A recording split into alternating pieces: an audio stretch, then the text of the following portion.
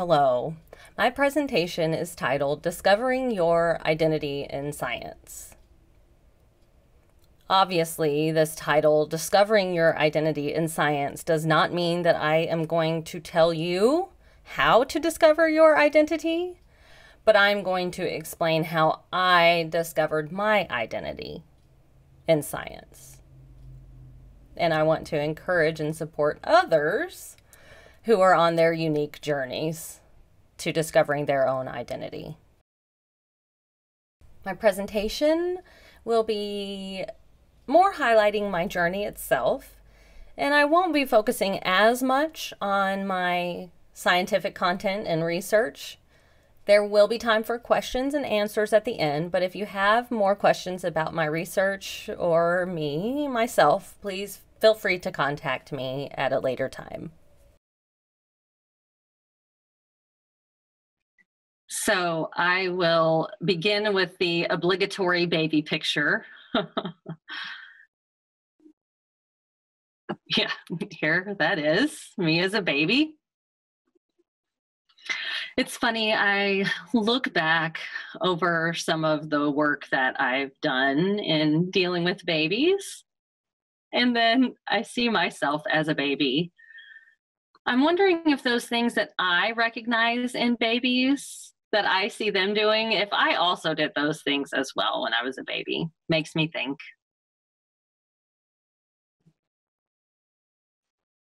This is a picture of us celebrating one of my earliest birthdays with my family.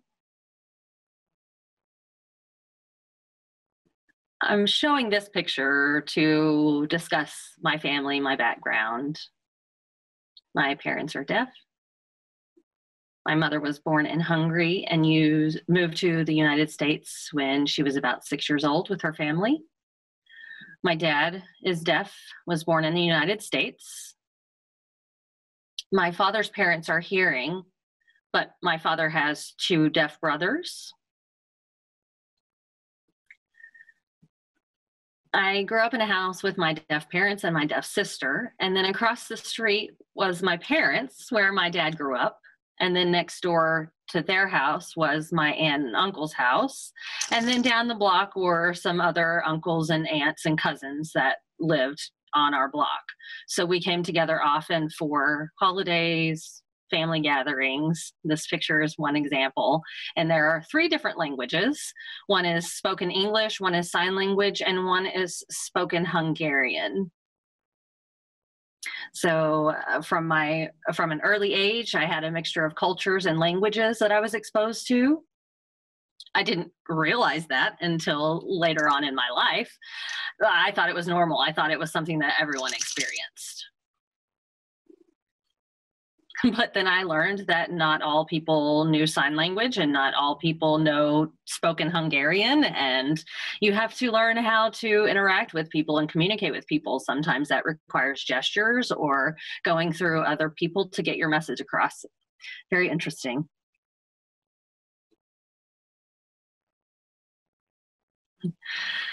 So I first wanted to be a clown. That was my first goal in life. Not really, I'm being silly. But I did love clowns from an early age, and I wanted to show this picture.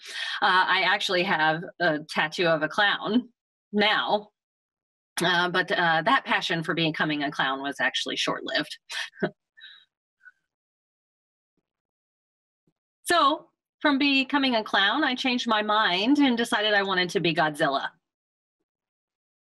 I wanted to destroy buildings and houses and just clump around everywhere.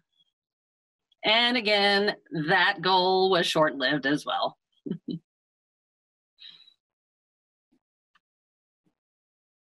So instead of becoming a clown or becoming Godzilla, my parents told me that I had to go to school.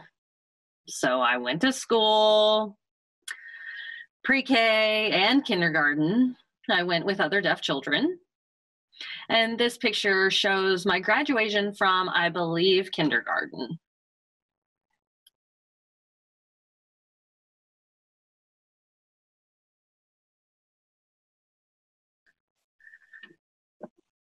So when I was young, going to school, various classes. Science was not my favorite class. I thought it was fun to learn new things. And you can see I'm playing here with the pendulum and I'm fascinated. I was fascinated with that type of thing, but I really wasn't interested in learning more beyond that. I was satisfied with what the teacher taught me in class at that time.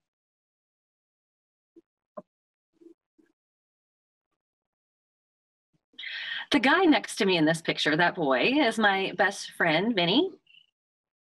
He actually has done most of my tattoo work. I have several tattoos, and he's done many of them.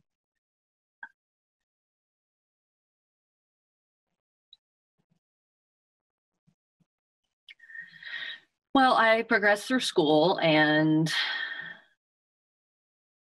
I really didn't find one specific topic that I was passionate about, but I did enjoy academia.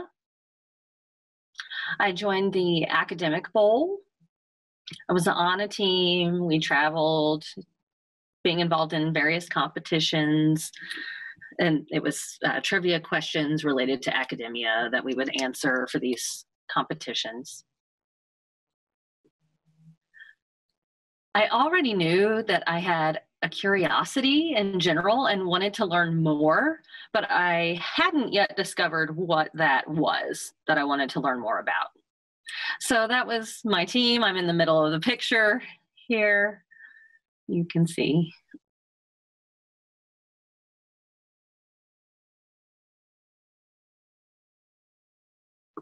The academic bowl experience was a defining moment in my journey. I realized that I had a thirst and passion for knowledge.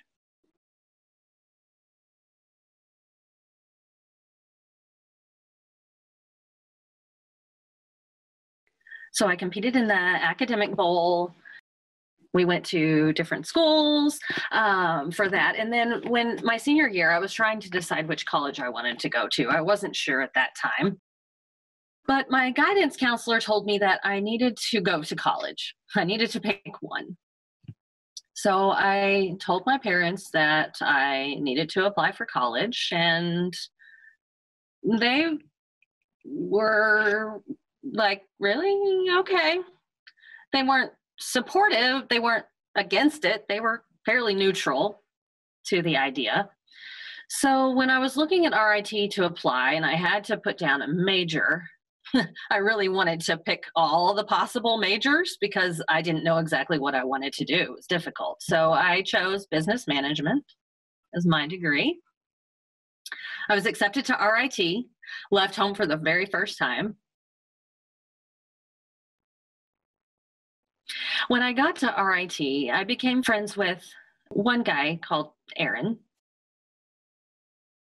And he was roommate with another guy who you can see in this picture, Jason. So we often went to Aaron's apartment to hang out, and I would see Jason there. We started talking and then started to talk even more. And then we really started talking about school and life, and I would just throw out some observations from my life growing up and how my parents used language and how schools choose to teach deaf children.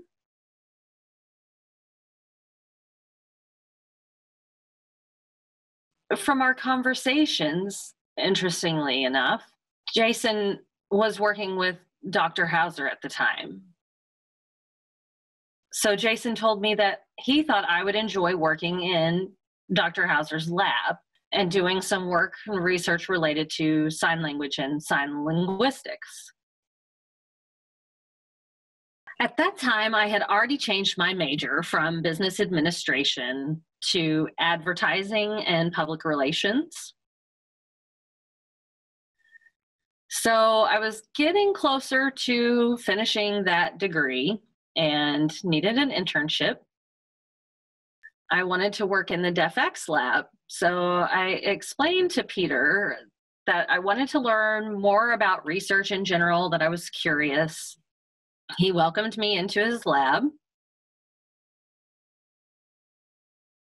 And he was the first deaf mentor, the first deaf scientist with a PhD that I worked with.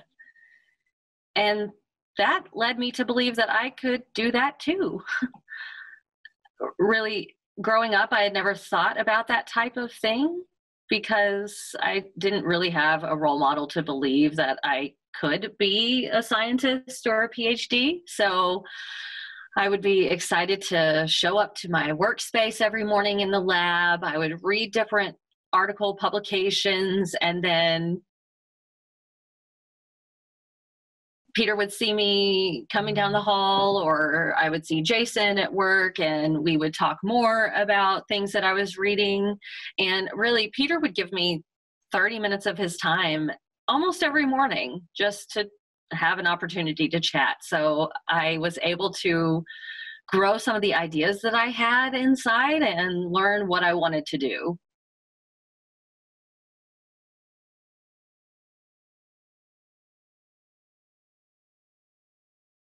Peter could see that I was passionate, and he wanted to help me get to my next step, whatever that might be. So he invited me to go to a deaf academics conference in Brazil. Florianopolis is where we were. And so I was very excited to go to Brazil to meet other deaf people who were sharing similar interest as me. This picture you see here is one restaurant that was close to the beach. It's difficult to see behind me, but that's the water. We're at the beach there. At this conference, I met some very key deaf scientists within our field. For example, Carol Padden is one person I met at that conference. So Peter invited me into that field, and I began to establish my network and learn more about these researchers that I was meeting and hoping to be working with. At that moment, I knew that I wanted to continue with this type of work. So I told Peter that I wasn't quite ready to go into grad school, but I needed more experience and wanted that. So Peter told me about the University of Illinois and a gentleman there, Matt Dye, who had a lab and needed someone to be able to work and help run his lab. So I actually am from Chicago personally. If I went to this University of Illinois in Urbana and Champaign, I could be close to my family. I could do some great lab experience. So I applied and got it. I then moved to the University of Illinois, Urbana-Champaign. It's approximately 2 hours south of Chicago. And I started working with Matt Dye in his lab there. I believe I was Matt's first full-time staff person there. I helped him run a project related to peripheral vision attention.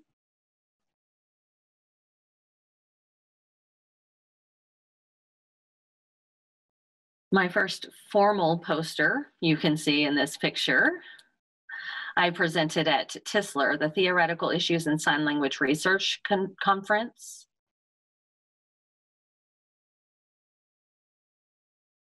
And it was held in West Lafayette, Indiana, the year that I went presented. So I brought this poster. I did a poster presentation. People came by, had to explain about our research, our project from this poster. And one thing I think is, it was a proud moment for me. I felt like I was finally doing what I wanted to be doing. Matt Dye is full of ideas and was at this time. For the next step, he wanted to add neuroimaging to his work that he had been doing in behavioral studies on perception and attention in deaf individuals. So he began a new project at the University of Illinois using an EROS machine. This is an event-related optical signal instrument, EROS. Matt brought me on to learn how to operate the EROS machine for the experiments. And for that specific project, we needed structured scans of the brain. So I received safety training on MRIs, learning how to prepare the machine for people to come, how to use the machine itself. And that exposure helped me to start realizing what science meant and why certain technological methods could assist in answering a research question. I grew even more through my position at the University of Illinois with Matt. And at that time, I told Matt that I had decided I was ready for graduate school.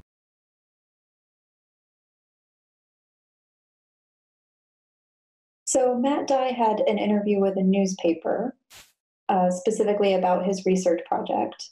The newspaper and he talked about some of the people who helped him with his project.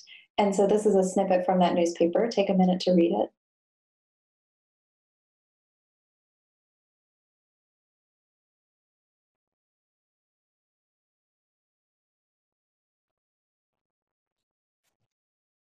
And just to clarify here, I did not have a degree in English. The article says that I did, but I really just had a degree in advertising and public relations. So for the last 2.5 years that I worked with Matt Dye, I decided at the end of that to go to Gallaudet. I applied for a master's in linguistics. So after 2.5 years, I left Matt Dye's lab to go to Gallaudet.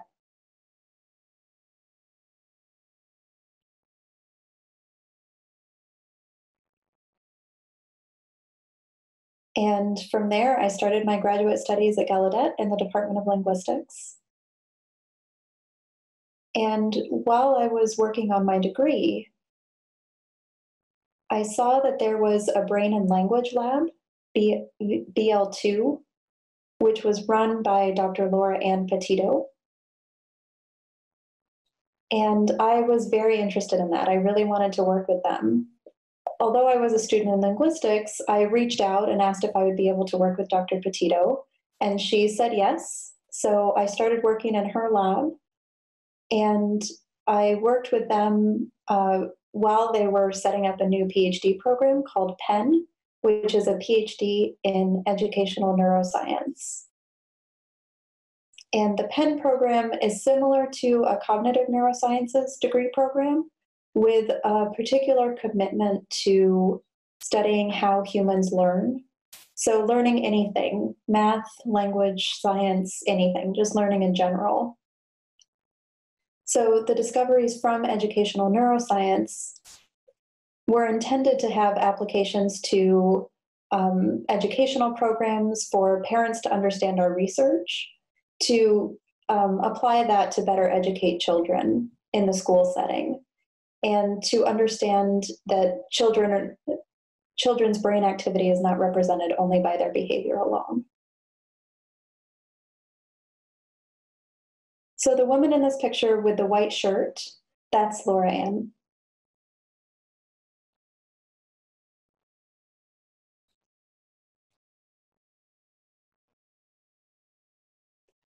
So it was also around that time, closer to the end of my first year in the linguistics program.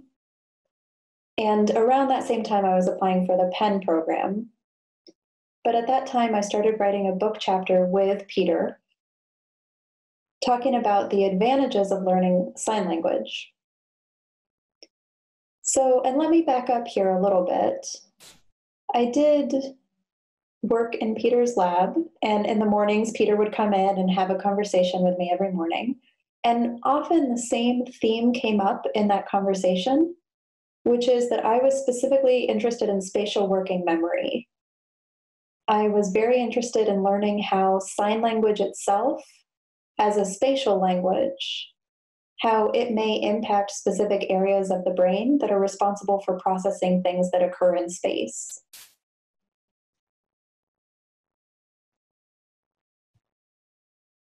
So when Peter was asked to write this book chapter, he asked me to work with him because he knew that my specific interests were in spatial working memory. So I was very excited to work with him and to collaborate to write this book chapter during my first year in the Linguistics Master's program.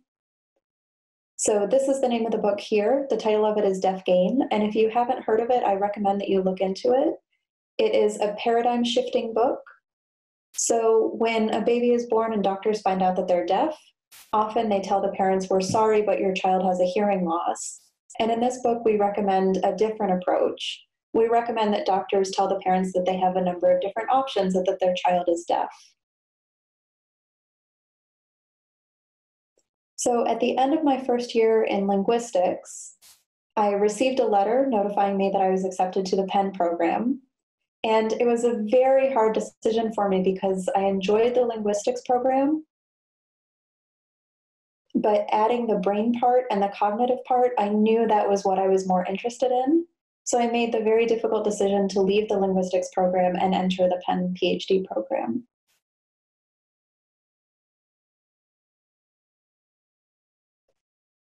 So I was part of the first cohort in the Penn program with Dr. Adam Stone, who's in this picture. So we were the first ones in the Penn program. We were very excited to be there. And if you know us, you know that we were known as the pilot and co-pilot of the program. We were together almost every day, 9 to 5. We spent a lot of time together. It was a really great time in our lives.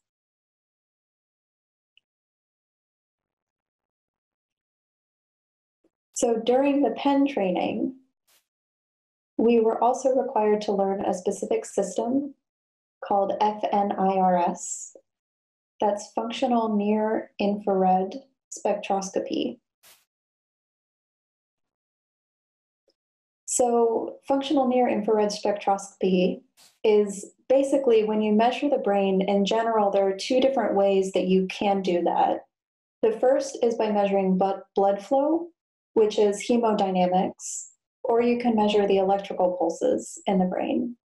So if you don't know, your brain produces electrical activity that can be recorded, and that's a more direct measurement of the brain function, where the other way, using hemodynamics, is basically you get the electrical activity, but the blood is also circulating in the brain. So you can also measure the blood circulation within the brain. So FNIRS measures the blood flow within the brain. So we received a lot of training on that specific system and how to use that. And at the time, I also wrote a fellowship application, an F31, through the National Institutes of Health, which is a highly competitive grant. I wrote that during my first semester as a PhD student, and I received the grant. So I received funding through the F31. And that was historical for Gallaudet. I was the first person to receive an F31 at Gallaudet. And that was another very important moment in my journey where I really understood and realized that I could do this. I had the potential to do this. And I think before that, I was a bit unsure, but at that moment, I knew that I could do it and that if I ran into barriers, I could overcome them. So receiving a grant really validated that I could do it. I could be successful. And the man on the right of this picture is Congressman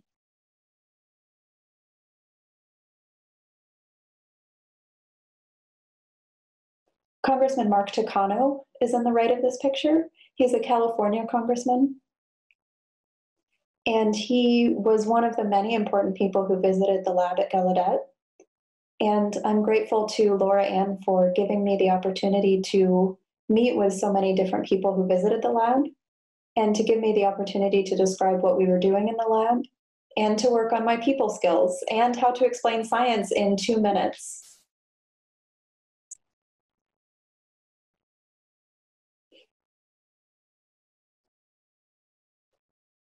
So another important moment in my experience working with the BL2 lab is that Laura Ann wrote a very large grant. And that grant proposed the idea of integrating technology, so the FNIRS system, along with thermal infrared cameras, in addition to eye tracking. So to integrate all three of those technologies in order to measure infants' responses to robots and to avatars, and specifically for language input, language stimuli. So through research, we know that it's important for a mother and child, or father too, but for mother and child to connect via eye gaze with infants. So the infants see and they learn information from their parent. And research shows that having a TV with spoken language or sign language is not effective for infants to learn language. But we had the idea of including a robot along with an avatar that would behave like real people, that would look back and forth from an infant. And we were curious to see if infants would engage with that avatar in the same way that they might engage with a parent. And by engage here, I mean ready to learn language, acquiring language through this medium. And the reason that I mention this now is because this project really impacted my thinking and made me think more about how to advance technology and how to answer new research questions. So I'll talk a little bit more about that later.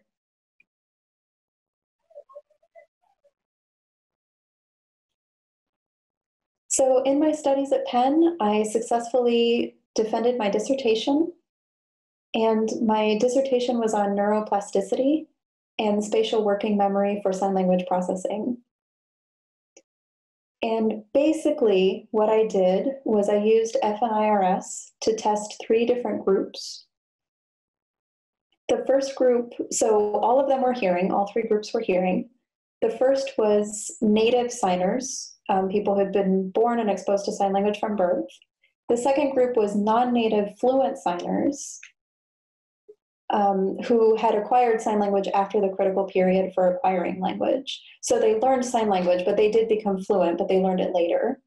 And then the third category was new signers, novice sign language users. So I gave sign language tests to control for their fluency between these different groups.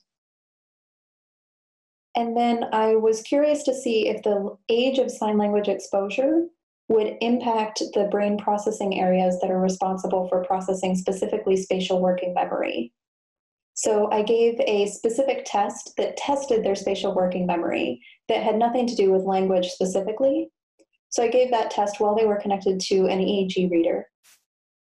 And I found on a behavioral level, meaning their score for spatial working memory was comparable. There was no difference between the 3 groups. However, the native signers who were early exposed to sign language had different brain activation compared to the other 2 groups. So that's early evidence for neuroplasticity in terms of how sign language and spatial working memory seem to interact, that if people are exposed to sign language at an early age, that may impact their spatial working memory at a functional level in the brain. We don't know that there's an effect of that, but we can recognize that there is a difference between the brain function of these 2 groups. So this is me and Laura Ann right after I finished defending my dissertation. And you may notice that my shirt and tie color matches my presentation slides here too.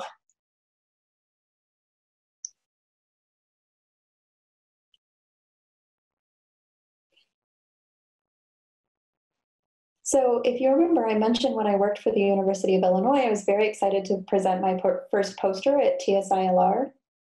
And I was a PhD, when I was a PhD student nearing the end, I went to a presentation where I worked at TSILR, presented in Australia. So I presented my work in Australia at TSILR here. And this was very cool. When I was working on my slides for this, I really, I didn't realize how obvious the growth was for me. I went from poster to giving a presentation here and presenting about my own work, which was just a very cool moment for me. And Adam, my co-pilot, is the one who took this picture. And funny enough, he tweeted this picture and he said, "Oh, look, it's cool to see 3 incidences of me and Geo. So you can see me standing on the stage, and then in the middle, you can see me signing an example of something. And then over on the right, you can see a film of me standing on stage again." So there are 3 incidences of Geo in this picture. So I graduated from Gallaudet with my PhD, and I got a postdoc fellowship at RIT. So it really feels like full circle for me. I went back to where I had already graduated as an undergraduate. And not only was I returning to RIT, but the person who I returned to work with was Matt Dye. And Matt Dye, of course, was the same person that I had worked with at the University of Illinois. So this is a picture of me in front of Rosica Hall, which is my new home at RIT. And now let me tell you more about what I do in Rosica Hall. So I do a few things. I work with Matt Dye on his R01, which is an award from the National Institutes of Health, in collaboration with the University of Colorado. And we call that project DISCO, which is the Deafness Implant Signing Cognitive Outcomes, which spells out DISCO. So for DISCO, we have tested hundreds of deaf college students using behavioral metrics as well as EEGs. Now, EEG is a neuroimaging method that this is the 3rd neuroimaging method that I've used, that I've learned to use. So we've tested hundreds of deaf college students to see how they have, deaf college students with different language experiences, with different devices, and we are investigating the way that those devices affect their learning. So we are comparing deaf people who do not use sign language, who have a cochlear implant, compared to people who do use sign language who have a cochlear implant. Some of them learn sign early in life and some of them learn sign later. And then deaf people who sign and who don't sign, who don't have cochlear implants. So we're comparing a number of different groups here. And we are looking at the way that those groups' brain develops. So right now, this is a 5-year grant in total, and we just completed our 3rd year of the grant. I've presented at 2 different conferences about the work that I've done with DISCO as well. And so now we are starting to work on writing up the progress that we've made so far, and we're excited to see the results of our studies. So that's the R01 project, the DISCO project. And then for me, what I'm working on now and what I'm excited to do in the future, Jason and I, of course, Jason, the same person who pulled me in and introduced me to Peter in the first place, Jason and I are now working on writing our first grant together. It's an internal grant at RIT, an SPDI. And you can see the title of the grant there, Exploring the Relationship Between Shadowing Technique and L2-M2 ASL Learners' Mirror Neuron System.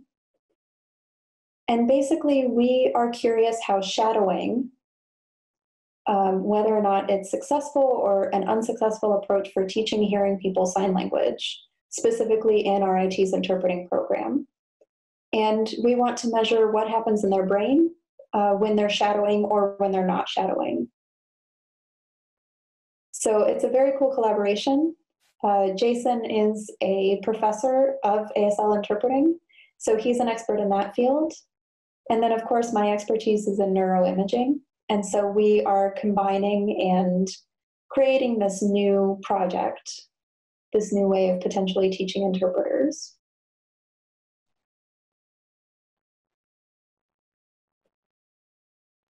And then the RIT Research Seed Funding Award I applied for that, and in my proposal, if you remember in the past, I talked about my experience at Gallaudet with Laura Ann. And Laura Ann is very well known for babbling studies. For infants who are exposed to sign language, still babble on their hands using sign language with milestones that are very comparable to babbling in spoken languages. She has also found that sign language, and specifically phonology in sign language, at the rate that phonology appears in infants, is also comparable to the milestones of infants using spoken language. So she made those findings before I arrived. And then after I arrived and started working with her, we were working on the avatar and the robots and building some different technologies to see how that impacted infants' language acquisition. So at that point, we were also curious about infants who don't have access to sign language. When parents have a deaf infant and they put them in their crib, what if the crib had a robot or an avatar so that the infant could learn sign language on their own? And we measured that through temperature. So we measured their temperature and then turned on the robot avatar to engage with the infant. And of course, it's not a permanent replacement for parents for language acquisition, but it's an additional tool that parents could take advantage of. And for the work I did with Laura Ann, we were studying that robots and avatars. And so I wanted to take it one step further. So there is research that shows that when infants are developing in their mother's womb, when an infant is tested, they show sensitivity and preference for their mother's language based on their development. So, for example, giving an infant a pacifier, if the infant hears their mother speaking their mother's native language, they will suck more on the pacifier and they'll be more engaged compared to if they're hearing other languages. So using neuroimaging or FNIRS, we can see more activation on the left side for language that is their mother's native language. So infants, even at birth, we can see that recognition and activation of language acquisition based on their mother's language. So now we're curious about mothers who use sign language. If once the infant is born, if they are more easily and quickly recognize their mother's sign language communication compared to others. So this is a new idea. It's very advanced and we're not exactly sure how we want to do that. But we must be innovative and have new suggestions. And of course, it will require baby steps, pun somewhat intended. We plan to test the pregnant mothers and have them sign a variety of things and maybe just movements or gestures, but we'll record them moving.